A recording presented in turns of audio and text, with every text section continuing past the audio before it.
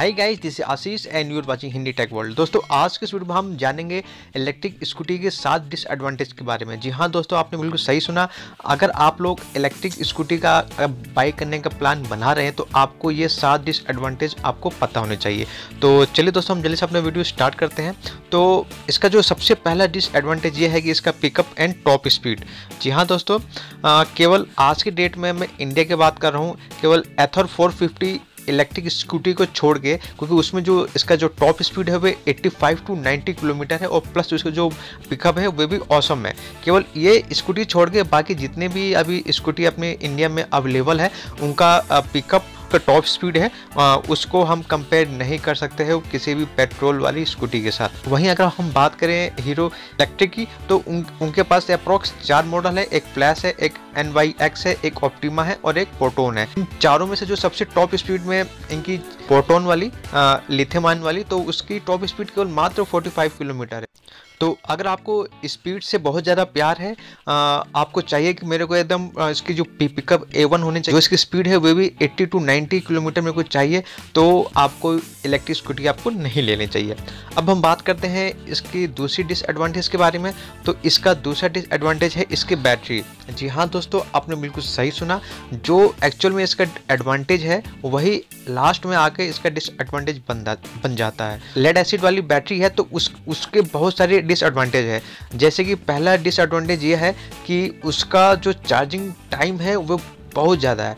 मतलब वहीं अगर हम इसको कंपेयर करें लिथियम आयन से तो उसका जो चार्जिंग जो टाइम है वो 3 से 4 घंटे में फुल चार्ज हो जाती है, और यहीं लीड एसिड वाली जो बैटरीज हैं वे अप्रॉक्स 8 से 9 घंटे लगते हैं। मतलब उनसे भी डबल टाइम ये चार्ज होने में लेता है। और दूसरा लेड एसिड बैटरी का डिसएडवांटेज ये है कि अगर मान लीजिए कि आपका जो घर है वो अप्रॉक्स 5 या 6 फ्लोर पे है, तो आप अपनी लेड एसिड वाली बैटरी को आप निकाल के अपने रूम पे ले जाके उसको वहाँ पे आप चार्ज नहीं कर सकते हैं।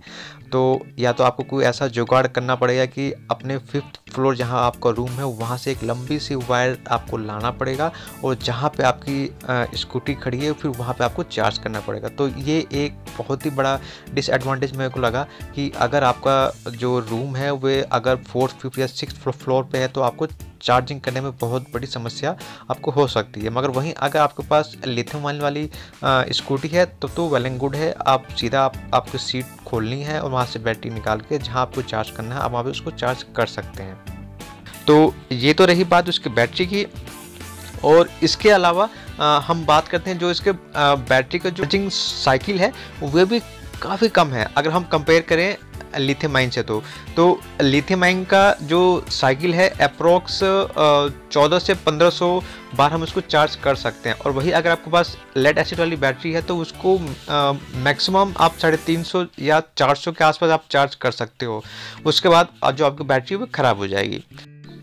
अब हम बात करते हैं इसके तीसरे डिसएडवांटेज की। तो इसका तीसरा सबसे बड़ा डिसएडवांटेज ये है कि इसका वेट।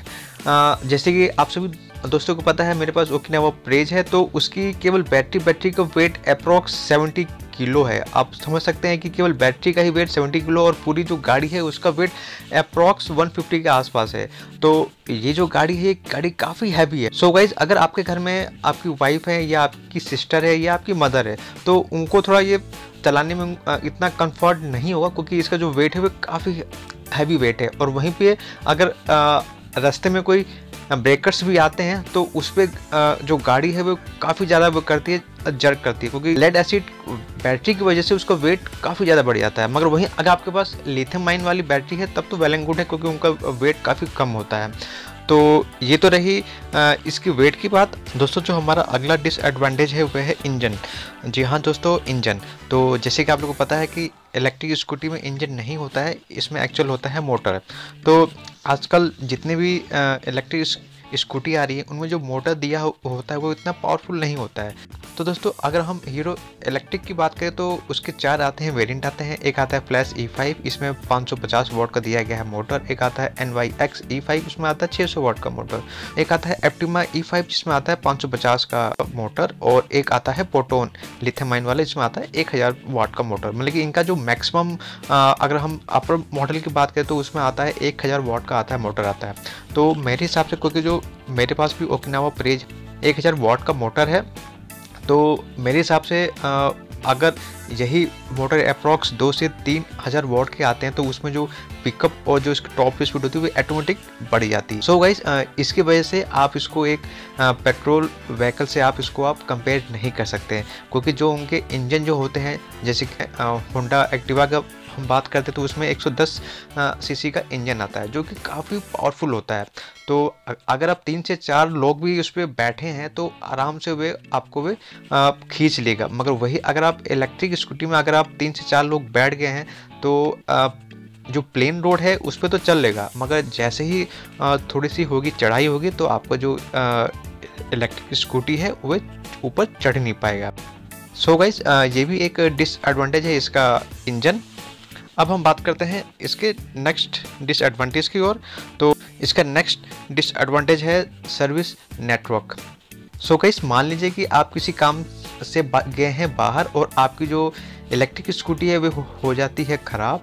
अब ख़राब हो जाती है तो फिर आप उसको ठीक कैसे करेंगे, क्योंकि अगर आपके पास पेट्रोल वाली अगर कोई स्कूटी है तो पेट्रोल वाली का जो सर्विसेज है वो आपको हर जगह मिल जाए। छोटी छोटी दुकानें बहुत सारी आपको मिल जाएगी जहाँ पे आप अपनी उस स्कूटी को आप ठीक करा सकते हैं। मगर वहीं अगर आप इलेक्ट्रॉनिक स्कूटी की बात करें तो फिर आपको आपके शोरूम में ही आना पड़ेगा अपनी इलेक्ट्रिक स्कूटी को ठीक कराने के लिए।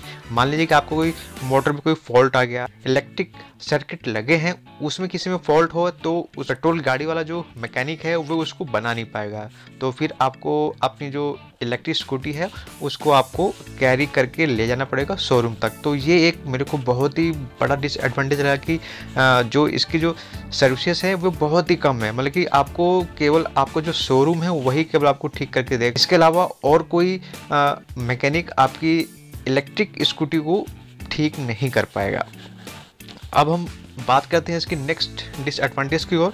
तो वे डिसएडवांटेज है कि ये एक प्री प्लान व्हीकल है। जी हाँ दोस्तों, आपने बिल्कुल सही सुना, प्री प्लान व्हीकल मैंने इसलिए बोला कि मान लीजिए कि आपको पता है कि आपको कल अप्रॉक्स 50 से या 60 किलोमीटर आपको चलना है, तो आप एक दिन पहले ही उसका आप प्री प्लान आप कर लोगे और उसको उसी हिसाब से आप अपनी बैटरी को चार्ज करके रखोगे। मगर बाई चांस कभी ऐसा कोई हादसा हो जाता है कि आपको इमिडिएटली आपको अपने घर से आपको निकलना है उस जगह और आपकी जो बैटरी है वो चार्ज ना हो, तो फिर आपको या तो ऑटो से जाना पड़ेगा या टैक्सी से या किसी की बाइक आपको मांगनी पड़ेगी।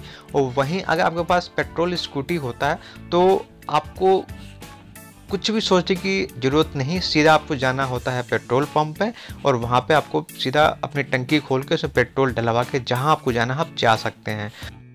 सो गाइज, अब हम बात करते हैं अपने लास्ट डिसएडवांटेज जो कि है 7वीं डिसएडवांटेज, इसका प्राइस। जी हाँ दोस्तों, आप बिल्कुल सही सुना, प्राइस। तो अगर आप ओकिनावा प्रेस की बात करते हैं जो कि लिथियम आयन में भी नहीं आता है, वो लेड एसिड में आता है, तो अप्रॉक्स आपको 75,000 रुपये आपको खर्च करना पड़ेगा। जी हाँ दोस्तों, 75,000 रुपीज़। और वहीं अगर आप पेट्रोल गाड़ी लेते हैं, जैसे आप होंडा एक्टिवा 5G जो आ रहा है वो आपको अप्रॉक्स 55 से 60,000 के बीच में आपको मिल जाएगा। तो उसमें क्या है कि आपको जो पिकअप भी काफ़ी अच्छी है, स्पीड भी काफ़ी अच्छी है और एवरेज है 55 की है। और वहीं अगर हम इनकी बात करें इलेक्ट्रिक स्कूटी की, तो उनके जो प्राइजेस हैं वो काफ़ी ज़्यादा होती है। जबकि हमको गवर्नमेंट हमको सब्सिडी भी हमको देती है, तो भी सब्सिडी लेने के बाद भी आप बोल सकते हो ओकिनावा का जो प्राइस ओकिनावा प्रेस की जो प्राइस है वो 70,000 पहुँच जाती है। तो इसके ऊपर कंपनी को थोड़ा बहुत वर्क करना चाहिए कि जो इसके प्राइजेस है ये उसको और डाउन लाए, क्योंकि जैसे इसके प्राइजेस कम होते जाएंगे उसी प्रकार से कस्टमर है इनकी ओर ज़्यादा रुझाव करेंगे। क्योंकि अगर हम बात करें एथर 450 के, तो उसका प्राइस 1 लाख से ऊपर जाता है। तो 1 लाख से ऊपर जाता है तो उसको कोई एक आम कस्टमर उसको परचेस नहीं कर पाएगा जिसका बजट ज़्यादा से ज़्यादा 50 या 55 या 60 का हो। तो वे 60 का है तो वे अप्रॉक्स डबल के रेंज में नहीं जाएगा। तो गाइस, मेरे हिसाब से प्राइस के इस सेगमेंट में जितनी भी इलेक्ट्रिक गाड़ियों के जो निर्माता है, जो मैन्युफैक्चर है, उनको ध्यान देना चाहिए कि इसका जो प्राइस है वह और थोड़ा डाउन ले आए। जब तक इनके प्राइस एक आम कस्टमर के रीजनेबल प्राइस रेंज में नहीं आएंगे तब तक ये इलेक्ट्रिक स्कूटी है वह इतने ज़्यादा बिक्री नहीं हो। सो गाइज, ये थे 7 डिसएडवांटेज इलेक्ट्रिक स्कूटी के। तो अगर आप इलेक्ट्रिक स्कूटी लेने के बारे में सोच रहे हैं तो ये अगर 7 डिसएडवांटेज को आप इग्नोर कर सकते हैं तो आप बड़े ही आराम से आप इलेक्ट्रिक स्कूटी आप परचेस कर सकते हैं। अगर इस वीडियो से थोड़ा बहुत आपको हेल्प मिली होगी कि इलेक्ट्रिक स्कूटी के डिसएडवांटेज कौन कौन से हैं, तो हमारे इस वीडियो को लाइक और हमारे चैनल को सब्सक्राइब करना मत भूलिए। तो दोस्तों आज के वीडियो में इतना ही। मुझे वीडियो जानकारी के साथ, तब तक के लिए जय हिंद, वंदे मातरम।